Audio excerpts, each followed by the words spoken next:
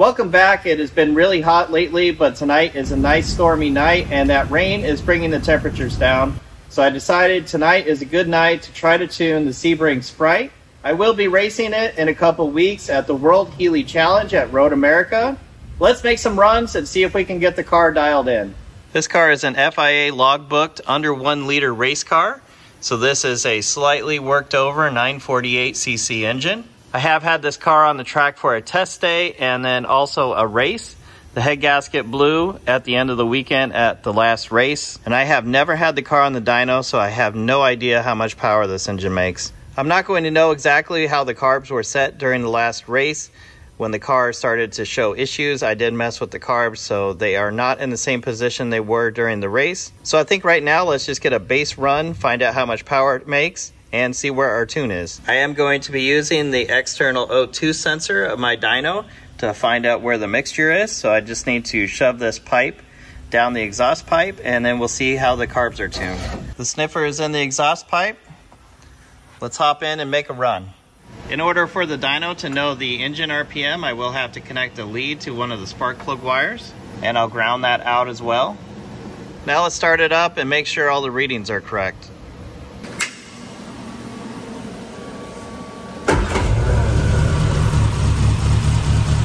Looks like everything's working. We have our RPM over here.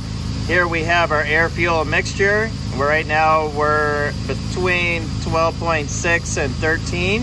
So that's looking really good. If it stays there during the run, we're going to be right in the area of best wide open throttle power and lean best torque. So it's kind of where we want to be. So let's hope it stays right there.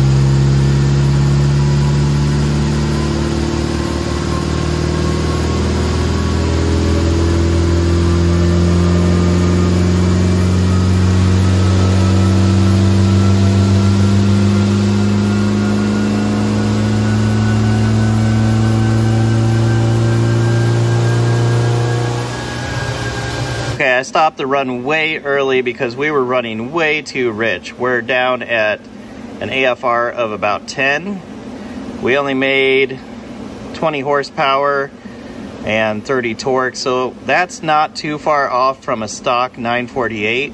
But obviously we can make a huge improvement over this. We need to really lean those carbs out.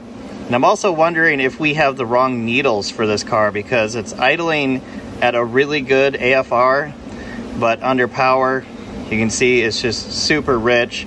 So we may need to adjust the needles. Let's see where we can get to without any parts. Currently we have a pair of SU-HS2 carbs on this engine, which might just be too big of a carb for the amount of power that this engine makes. I'm going to take my SU adjusting tool and lean the carbs out. Okay, I have them adjusted to 9 flats of enrichment. Let's try this.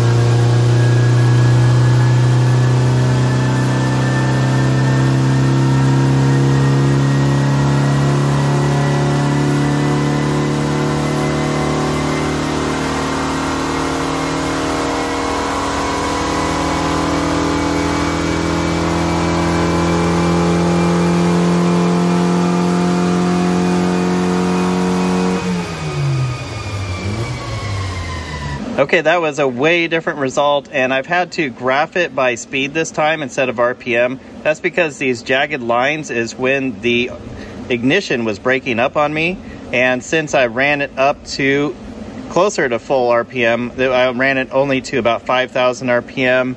It looks like 80 miles an hour. We did double the amount of horsepower we saw. We are up to 30 horsepower now, but that's only because I ran it further up in the RPM. As you can see, the actual horsepower difference is very slim, and we did lean it up quite a bit. The one good thing is that the line is very flat, so that means our mixture was very consistent over the entire run. There was no fluctuation in it. I'm not sure why we saw the ignition breaking up this time, but this is suggesting that we should lean the carbs out even more than this. We're going to make our changes in increments now, so I just leaned it out by 3 flats, and we're sitting at a total of 6 enrichment. Right now at idle, it looks like our air-fuel mixture is roughly averaging about 14, which is really good, so we are leaning it out a bit. Let's see what it does under load.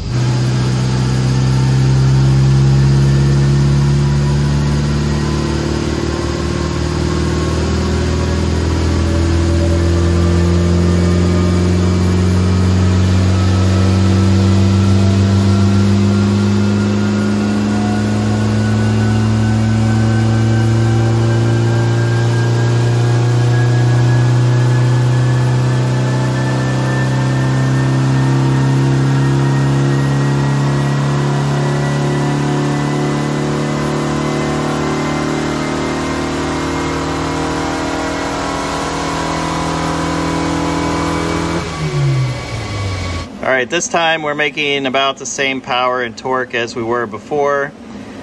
We did not see the ignition breakup like we did in the last run.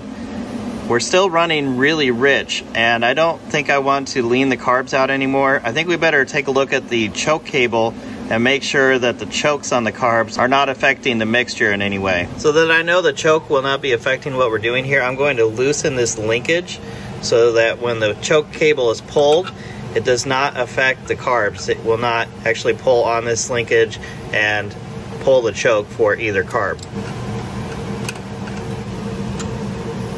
Now if you look, that is completely loose. I'm also going to manually push these up, make sure that they are up all the way, and they are. So it doesn't look like those were affecting it, so let's go a couple more flats and see what happens. Okay, I've leaned out our mixture by another 3 flats. We're sitting at a total of 3 flats of enrichment. Okay, we're finally seeing some big differences here at idle. We're very lean at idle right now, and you can see I have not changed anything about the throttle, and our RPM is down considerably from where our RPM was before. So this could mean one of two things, that the chokes were affecting it, or that just a few flats of adjustments is going to make a big difference with this engine. Let's run it now and see what happens.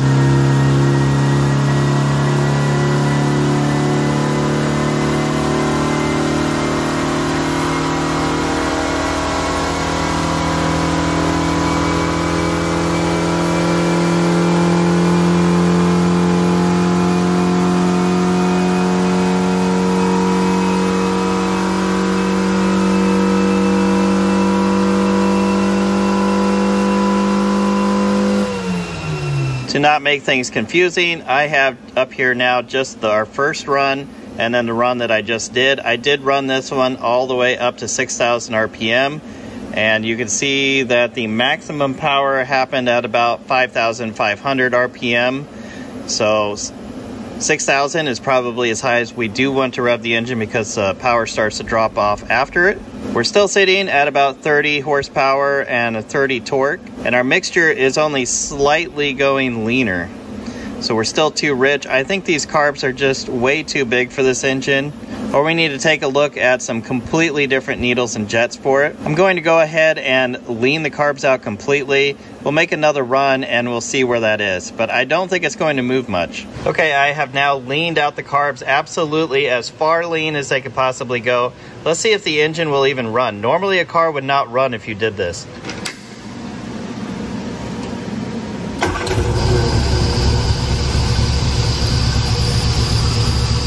Yep, still running. If we take a look at the computer, our RPM has come down a little bit as well, and the AFR is just pegged it. It can't read any leaner than it is right now. So I'm actually surprised that the engine is running right now.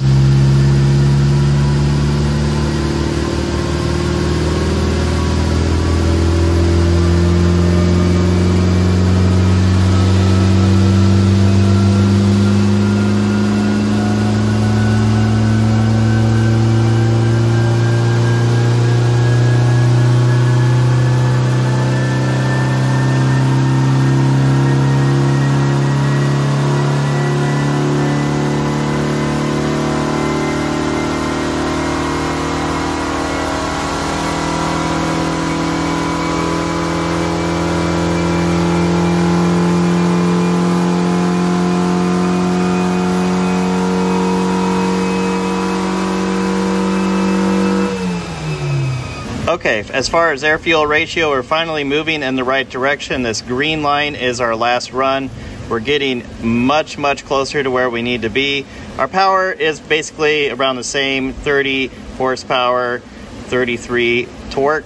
So I need to get these needles out and take a look at them. We need to decide, are we changing carburetors, are we changing needles, or is there another problem? I'll take one of these pistons out in a minute because I'm sure you're curious of what needles I do have in here. But I do want to mention one other cause that I've seen cars run like this, and that's when the fuel pressure is just so high that it's able to force the fuel past the needle. And this car has a racing fuel cell with fuel pumps built into it. And we do have a regulator filter combination here, but we might need to dial the fuel pressure back a little bit more. But dialing pressures that are this low can get real finicky, and I've had a lot of problems with regulators dealing with pressures when you're getting below 3 psi. Let's take a look at what needle we have in here. Okay, let's take a look at it. Looks like we have needle M. So we can consult the needle chart and see where we want to go from there. Also, let's check our fuel pressure real quick. So if we turn that on, we're about 3.7 psi, almost 4.